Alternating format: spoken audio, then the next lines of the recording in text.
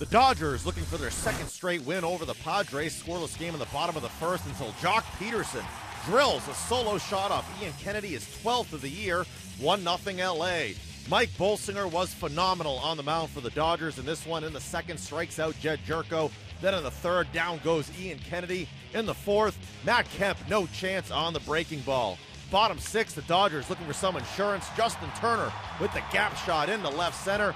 Adrian Gonzalez races in to score. The Dodgers go up 2-0.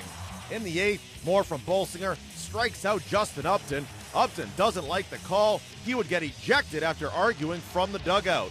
The 2 outs in the eighth, Bolsinger strikes out Jed Jerko. The Dodgers win it by a final of 2-0 as Bolsinger goes 8 scoreless innings, allowing just 1 hit, no walks, while striking out 8. He moves to 3-0 on the season.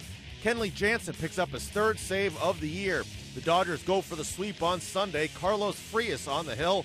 He'll be opposed by James Shields.